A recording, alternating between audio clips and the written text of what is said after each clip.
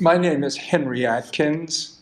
I am the canon theologian in residence at Trinity Church Midtown. I want to welcome you to this Theology and Climate Crisis series. The series is a four-part series. It will feature in the first section Elizabeth Atkins, who is a student of political science and environmental justice at Rice, and also my granddaughter, and Eric Beam, who is a very active member also of Trinity and a geologist. Hello, my name is Libby Atkins. I am a junior studying at Rice University, majoring in policy analysis, environmental studies, and anthropology. I am also the niece of Hannah Atkins and the granddaughter of Henry Atkins. And I'm here today to talk to you about why compromising on climate change is no longer possible. Not only is our Earth dying, but we are actively killing it. This may seem like an exaggeration, but I assure you it is not. We often feel so far removed from the effects of climate change, but the truth is, it is going to hit us harder than we think, and when it does, it will be too late. My goal is not to scare you, but to educate you on why our historic compromises on climate change policy are no longer possible. First, what is compromise in this sense? Compromising is an agreement met by each side making a concession. What is compromised in the case of the Earth? When it comes to climate change, it is our planet. We cannot make excuses in the name of compromise for the profits made off of natural gas and oil any longer. There are no concessions to be made by the Earth anymore. We cannot keep losing infrastructure, lives, forests, and species to the beast that is the very real global warming. And at the end of the day, we either do what the science says, for example, to aim for shorter-term goals to fully eliminate fracking, to name an example, or we do not. We should have moved to eliminate carbon emissions by the year 2000, almost 20 years ago. But we've made excuse after excuse, including the complete denial of the scientific community's findings about global warming, and pushed climate action as a long-term goal. A relevant example of compromise would be the 2015 International Climate Agreement that put forward lower, more achievable climate goals. The U.S. committed $3 billion to the International Green Fund under President Obama, a fund to assist the UN in preventing climate change-related consequences. We also compromised on highly lucrative fossil fuel production in favor of reducing carbon emissions. However astonishing the Paris Climate Agreement was, $3 billion is nothing compared to the actual costs. If we see a 3.7 degrees Celsius or 38.6 degree Fahrenheit temperature increase, which is a little more than what we'd see if all the nations in the world met their obligations under the Paris Agreement, all of them, the damages that would result in that would cost us at a minimum more than $551 trillion. Some more examples of compromising on climate include the US's refusal to accept climate refugees under refugee status. This year alone, 17 million people were displaced due to climate change. In Alaska, Canada, and Siberia, the permafrost is melting to the point where people cannot live in villages and towns where the frozen dirt has sunk and collapsed their homes and roads. Instead, our politics are shifting away from compromise. Those who previously called for environmental stewardship to accompany energy production are now wanting to shut down the industry entirely, even though a 2-degree climate scenario, such as the one promoted under the Paris Agreement, only dictates reductions in fossil fuel use, not an outright ban. Much of this is due to legal incentives for fracking, like tax breaks for major fossil fuel corporations. And these compromises being made by both sides include both parties failing to take the necessary action needed to save our planet. These long deadlines give greater incentives to no action for these companies, and they take their time to go carbon neutral. I want to share with you a quote from John Acheson, a renowned climate scientist and activist. He says, "First, saying we can afford to do what's necessary to mitigate the greatest threat humanity's ever faced is about as smart as trying to save money by not changing the oil in your car. If you don't do it, your car will self-destruct, and if you don't address climate change, every aspect of the natural world and civilization as we know it will deteriorate, including the economy." End quote. Look at what it is already costing us lives, costing us infrastructure. We have legislation up that drastically pushes the U.S. towards zero carbon, such as the Green New Deal that builds green infrastructure, but money trumps all. Money in politics, money in corporate greed, money in fracking. Being a policy student has opened my eyes to the reasons many legislators attempt to sweep the climate crisis under the rug. Money and greed are often the most driving forces for environmentally harmful resource mining processes, such as fracking in the oil and gas industry. The economic benefits are the primary reasons for these compromises regarding the climate crisis. Fracking has generated billions in economic revenue and lined the pockets of many senators, including Texas Senators John Cornyn and Ted Cruz. Now is not the time to fill the pockets of the CEOs. Now is the time to invest in green energy and preserve our future. Taking action against compromising on climate change is individual action, but it is also the actions that need to be taken by our legislators and politicians. But our politicians will not take this action unless we fight for it as well. We cannot allow individual efforts to take the place of the major legislation that will create what we need for the future generations to be able to live happily on this earth. Sacrifices must be made, but sacrifices for the benefit of our future. No more compromises on our planet in the name of our planet should be made to further our selfish greed and drive for money here in the US. Hi, my name is Eric Beam. I'm a geologist. I've worked about 22 years in oil and gas. I've worked a little bit of consulting in coal, and I had one summer job related to nuclear power plant safety, so I've covered a lot of the energy business. And Henry asked me to talk to you about the scientific basis for global climate change, which I think is very solid, and I'm going to cover a very simple view today, but what I think are essentially incontrovertible facts, observations, and knowledge of how the atmosphere and energy balance work that I think should provide a solid basis for a common understanding of climate change. Let's get started. Today, we'll cover the principles or processes behind climate change, the observations that tell us that it's happening, and a little bit of the history of the science and observations that tell us what we knew and when we knew it, and what we knew about how serious the problem was.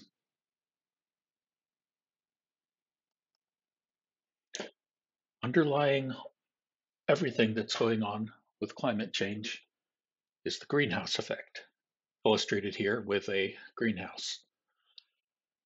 Sun shines through the glass of the greenhouse and warms the objects inside, plants or soil or people. Those warm people re-radiate that heat, but this time it's at a much longer wavelength, lower frequency. That frequency is unable to pass through the glass and is trapped within the greenhouse. Thus, the greenhouse grows warmer than the outside. The Earth works in a very similar way. The sun shines visible light through the Earth's atmosphere. The land, the oceans are warmed. These re-radiate heat just as the plants did, and that heat can't pass efficiently through our atmosphere. It traps the heat within the atmosphere, and the Earth warms, just like the greenhouse. The Earth is not enclosed in glass, of course. In the case of the Earth's atmosphere, gas plays the role of greenhouse glass panes. But there's a variety of gases that can block the transmission of longer wavelengths, water vapor, carbon dioxide, methane. We'll concern ourselves primarily with carbon dioxide because that's generated by the burning of fossil fuels, and that's the component which has changed dramatically in the last couple hundred years. These principles of transmission and trapping of different wavelengths of radiation have been understood for a long time. As early as the early 19th century, it was really brought together in 1896 by Svante Arrhenius, who won a Nobel Prize for other work. And you can see his paper there, which addresses the greenhouse effect, and he actually did calculations on what changes in CO2 would do to the atmosphere, and his prediction was roughly doubling would raise average global temperatures by 5°C. And that's, we're currently at about 50% increase over the background pre-industrial revolution. And we've gone a couple degrees up, I don't know, 1.8, roughly 2. But of course, we don't know if it is going to stop there. Well, we know it's not going to stop there because we're still pumping out CO2. And for all we know, Arrhenius could have been spot on. Certainly, he got the approximate effect correct 130 years ago or so.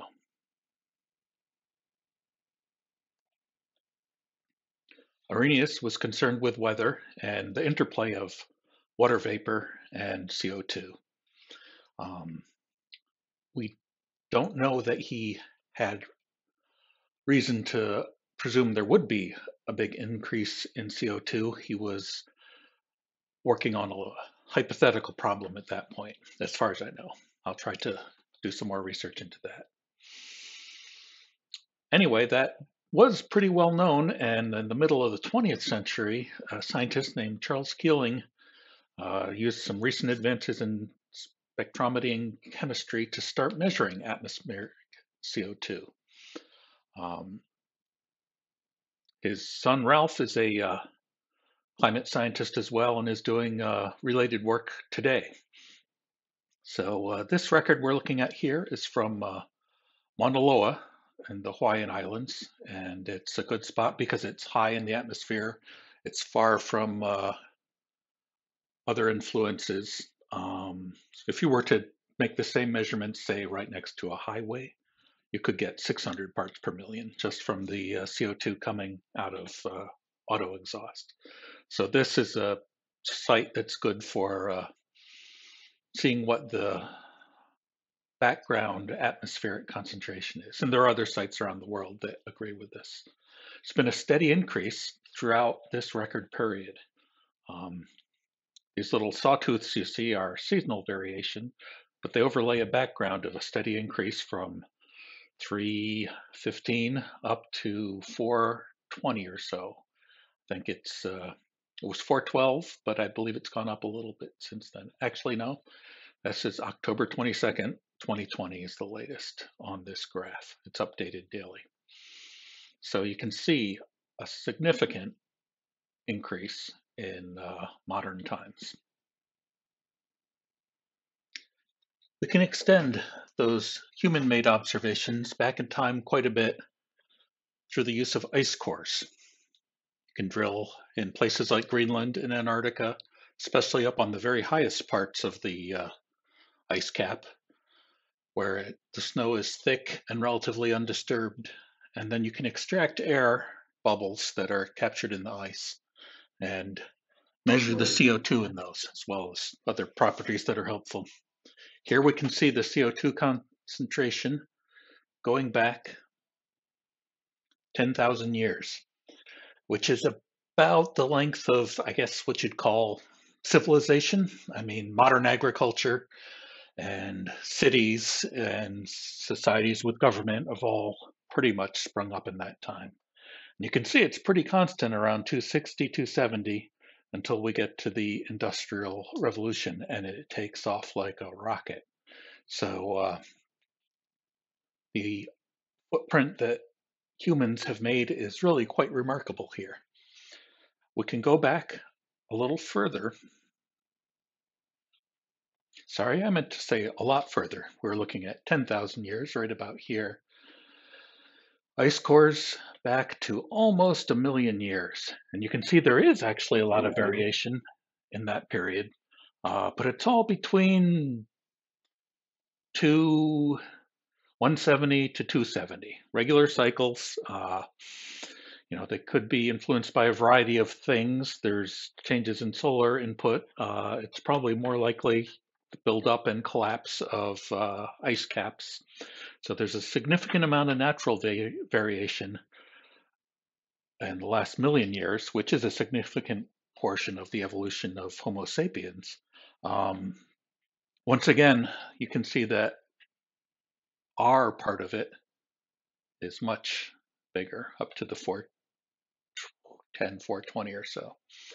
So even though there is natural variation, the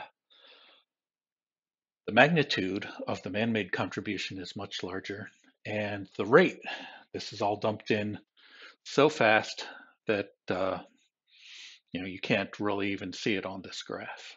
So that's a real impact. Now we'll talk a little bit about what that impact does to the physical world. We have pretty reliable human temperature records going back for several hundred years. Remember being in England one spring and the weather forecast saying this is the coldest spring in 220 years, which of course we don't have those kinds of records in this country. There's a lot more data now because we have satellites that can measure more frequently and more widespread, so we have a better idea of the overall global temperature. The upshot is, on average, we've gone up 1.5 degrees in the last since 1850 on this diagram, and for us Americans here,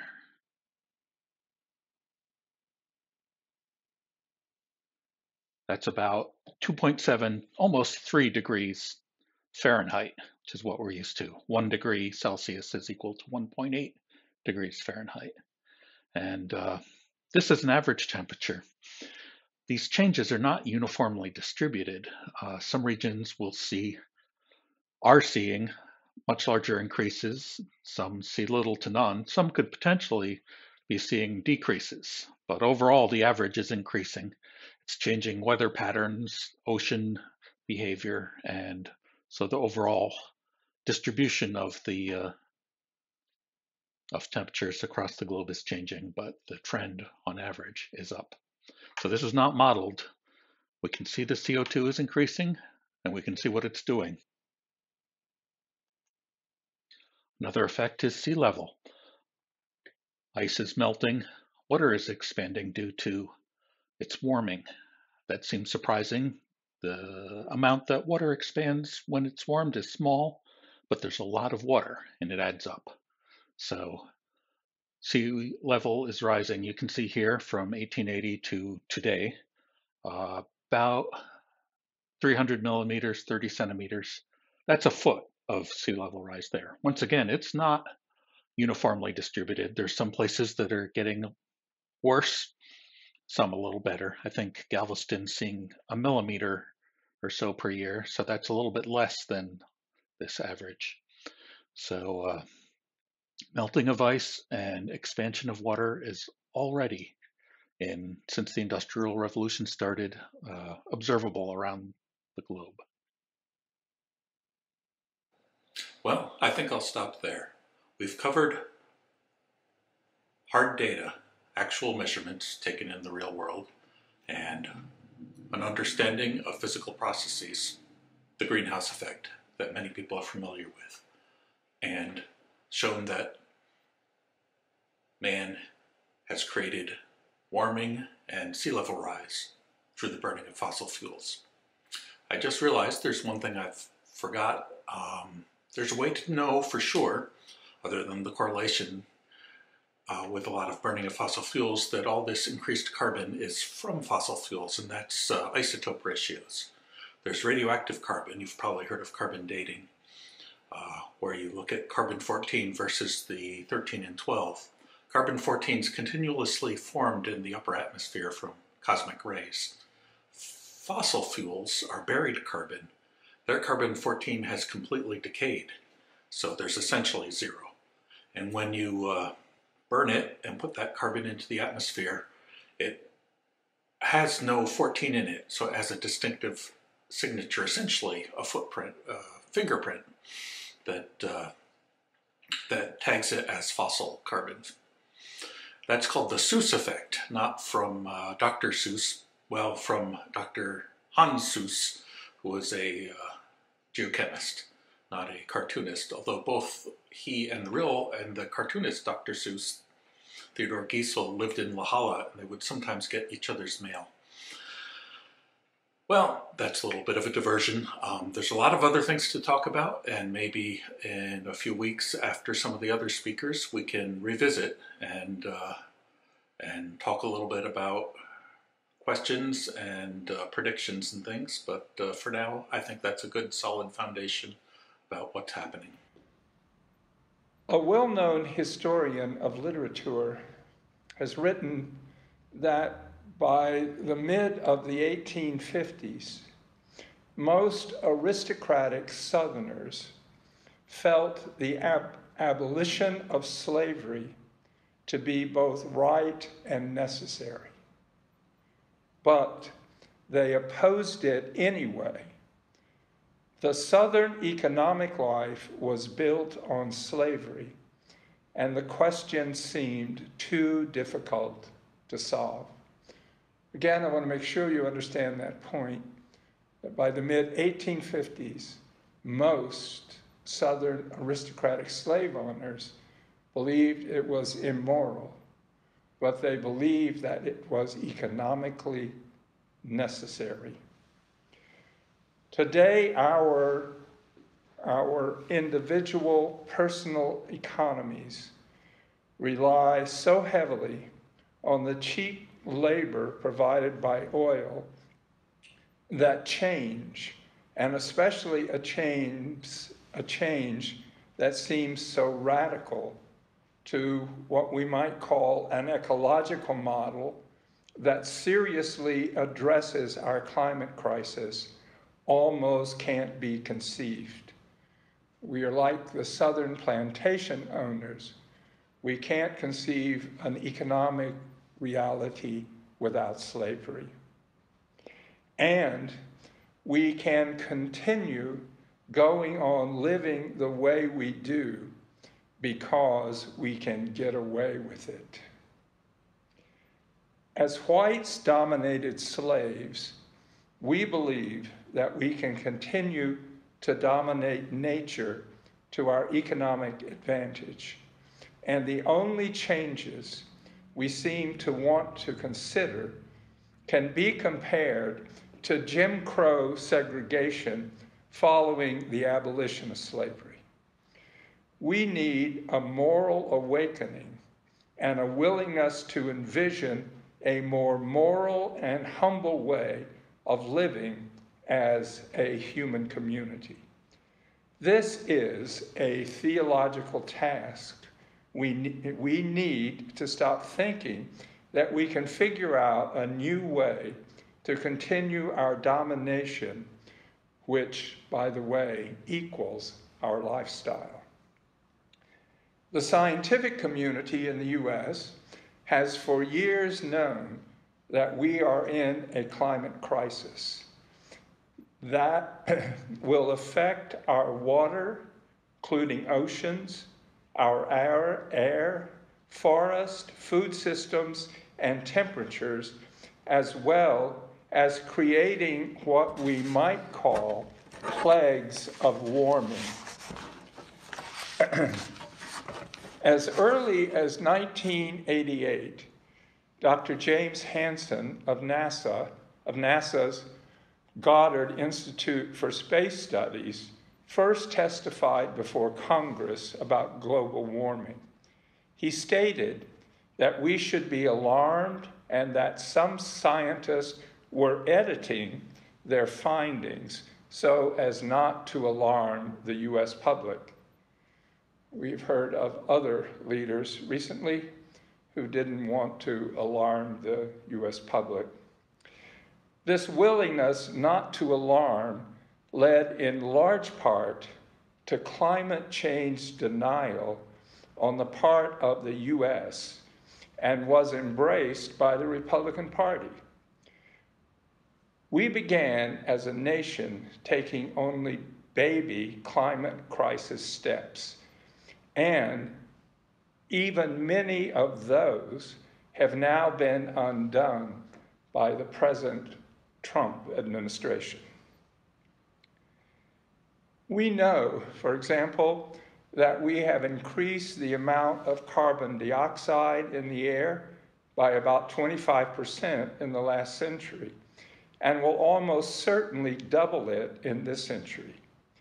We have more than doubled the level of methane, and we have added many more gases. To quote Bill McKibben, a well-known ecologist, we have substantially altered the Earth's atmosphere. Many models tell us now that the doubling of these greenhouse gases from pre-industrial revolutionary concentrations means that the global average temperature will increase, and that the increase will be 1.5 to 4.5 degrees Celsius, or 3 to 8 degrees Fahrenheit. One of Hansen's colleagues pointed out in 1988, it reaches 120 degrees in Phoenix, Arizona now. Will people still live there if it's 130 degrees, 140? And those temperatures we now know are possible. The temperature in the Death Valley National Park in California reached 130 degrees this summer. At the higher temperatures, 130 to 140, it is possible that human flesh will begin to dissolve. The seas may well rise 7 feet or more as polar ice melts and warmer water expands, while the interiors of the continents may dry up because of increased evaporation. This means many countries will be flooded. This past July, 1/3 of Bangladesh was underwater after torrential rains hit the country. 15.5 million people in India and Bangladesh were displaced by flooding this past August. 443 rivers in southern China have flooded since early June, affecting 37 million people. 630 million people are currently living on and below projected annual flood levels for 2100. Last July, it hit the mid-90s in northern Siberia. The permafrost in parts of Siberia is no longer freezing. This means it is not permafrost, but mud.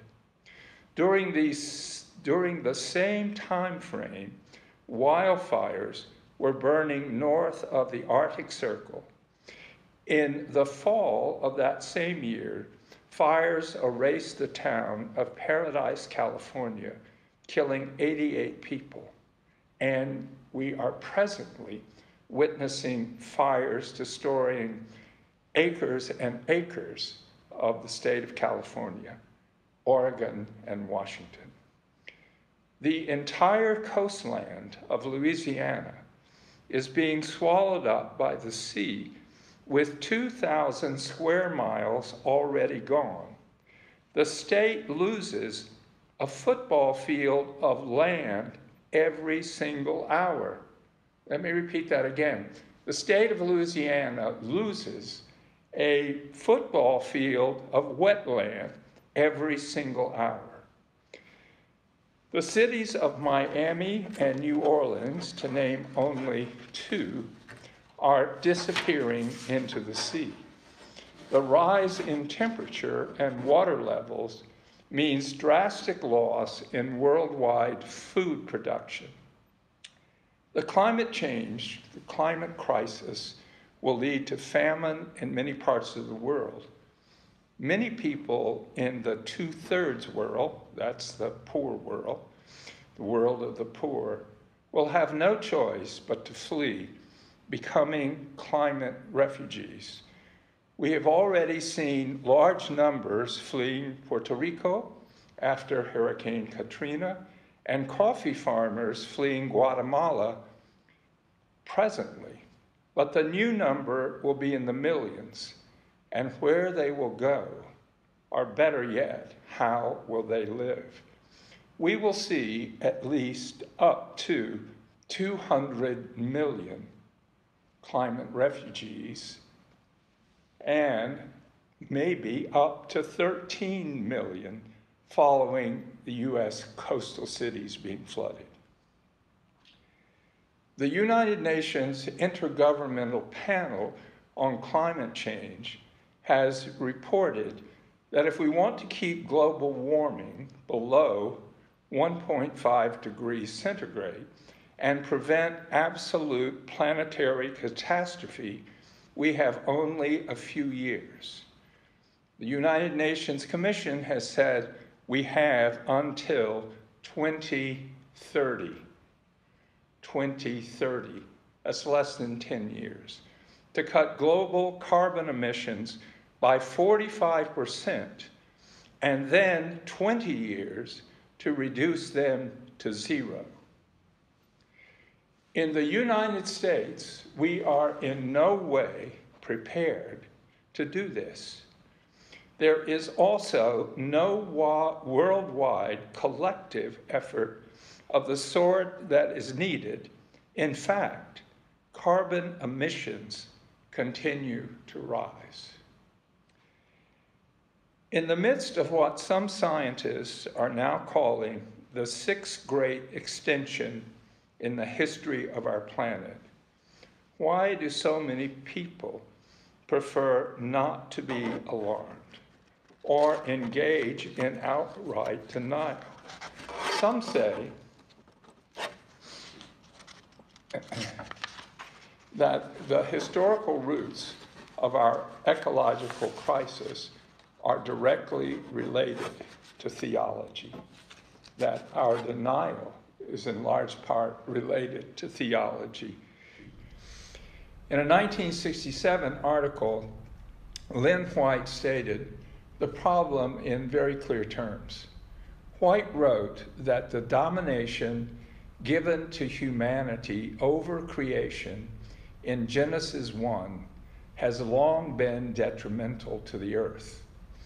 In both Genesis 1:26 and 1:28, the text states that humanity has dominion over all other creatures. We have usually interpreted these verses to mean that we can do whatever we want to the world around us. We can burn fossil fuel, allowing it to warm the planet. We can pollute the air until children develop lung disease at a young age. We can strip mine, dump our plastic waste into the ocean, and fish our rivers in such a way that destroy the fish. Having a God-given right to dominate, we have tended to see ourselves as not being a part of the created order. We have tended to rape the earth rather than treat the earth as our beloved, life-giving mother.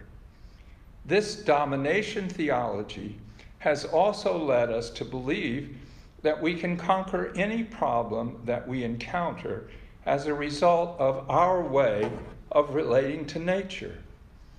Technology will enable us to breed new forms of fish.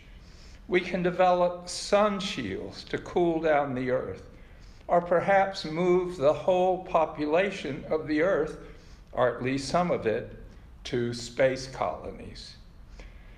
Another major theological issue has been the Bible and the apocalypse. Many Christians have thought that this earth is only a passing home, that in due time it will know upheavals, come to an end, and Christ will come in glory and either take us away or give us a new earth.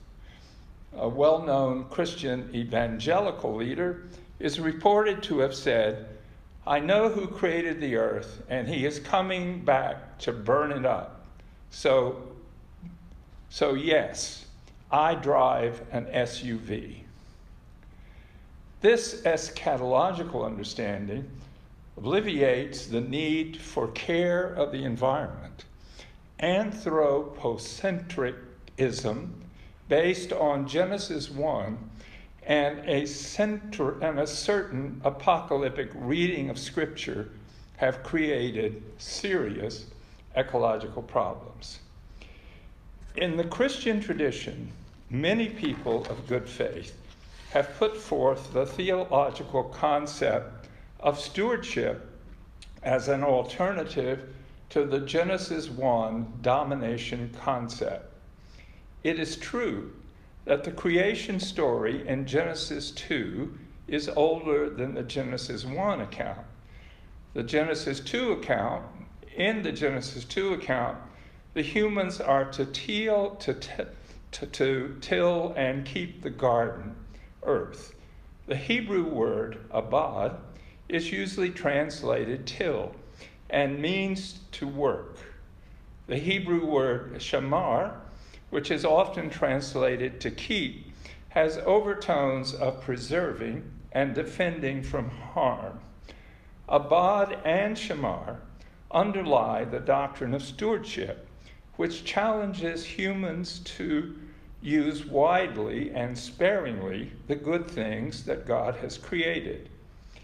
This doctrine has helped develop many commendable practices, such as rest for the land and the prohibition in Deuteronomy of destroying fruit trees.